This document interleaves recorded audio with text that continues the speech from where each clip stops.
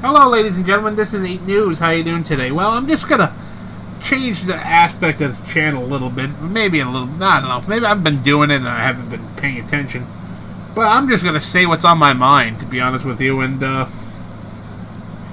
if people like it, that's fine. People don't like it, that's also fine. You know, I'm gonna try to make some money to survive, basically, and that's what I'm trying to do. But in all due respect, my treasures are up in heaven in my book, and there's a fine line in the sand. You know, when they draw the line in the sand, would you cross the line in the sand? Well, my fine line in the sand is my treasures are up in heaven, and the Lord has paid and the Lord Jesus Christ has paid its ultimate sins of all of us, and He took it upon Himself for whom to believe. And I believe works. When they say works, you don't get to heaven with works. I believe in being a good steward to the earth. I believe being a good person in general is a good thing to be, because it's good to help people out and good, not get taken advantage of. But it seems like me all the time getting taken advantage of. But yeah, that's fine. I'm not complaining, because my treasures are up in heaven. And unfortunately, if I die, you have to die to get up to heaven. Unfortunately. I do like the earth. I do like being around people. I do like being around good people. I'm not suicidal whatsoever, but, it comes to the point that, are you happy with your life? Is there any meaning left in your life? If you died tomorrow, could you sit down and look at the ceiling or look up at the heavens and say, I did the best I could, Lord? Could you do that? Oh, there's people are contacting me. Hold on, it's my bank. Now, that's what I'm saying. Frankly, people say, Mo, I'm very uninteresting, or I'm like mold growing on the wall, or I'm very dry, and stuff like that. That's fine by me, because I have a dry sense of humor. I'm just an easygoing guy, which I don't really care anymore about things. People in Africa are dying. I heard there's cannibalism going on in Africa, but they don't really want to talk about that. They don't really want to talk about a lot of things, to be honest with you. It seems like we just have to tote the party line, or tote this line, tote that line. How about the line of humanity, or like the line of peacefulness, the line of I had enough of this bullshit and just let's try to live and love each other? Where's that line?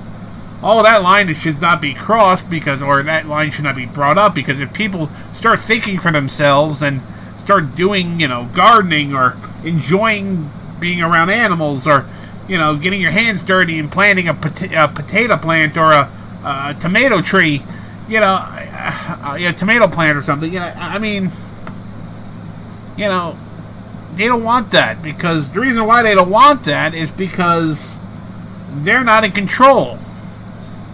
And if they're not in control, then they basically have nothing to live for, basically, in their mind. It's all about total control. And that's how everyone is like.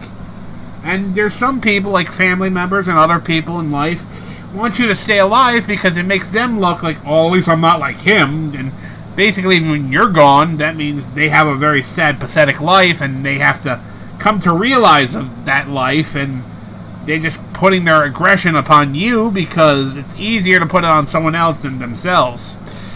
And that's basically how it all goes, and frankly, I don't care anymore, to be honest with you. I could die tomorrow, I could die today, I have no idea. Don't know when my time is going to come, really. A lot of people, I had a doctor said I had 5 years to live a couple, 7 years ago. And I'm still alive, kicking, I'm feeling really well, so who knows what the hell's going on. I thought I had a near-death experience for this couple, 7 months ago. I thought I was going to die. The doctor's like, you're not looking that well. 8 News, you're not looking that good. And, he says, I give you probably 2 years to live. And now I feel freaking awesome. I got off of freaking McDonald's, Burger King. I started making my own food. I started going in the backyard, planting trees, to gardening, and it became fun, and I enjoyed doing it. And I actually found a new aspect of life. So, frankly, if I died tomorrow, at least I had fun when I had. But, frankly, you know, it's, we don't know when we're going to die. And, don't let people put you down. Don't let anyone walk all over you. Actually, if they want to walk all over you, do it to an extent. Know your boundaries. They cross one of those boundaries, you ignore them for a while, and then you explain to them why you ignored them, and they probably have no idea why you ignored them at the end of that. It's kind of, they don't know their own well-being. Why did you not talk to me? Well, the reason why I'm not talking to you is because you're a psychopath. Well, whatever. But, anywho, that's just me and my thoughts, and this new thing is just going to be, whatever comes out, I'm not going to talk about the news, I'm just going to say what I see, and what I feel like is going to happen, and how things are just going to go completely out of control. And until next time, this is 8 News signing off.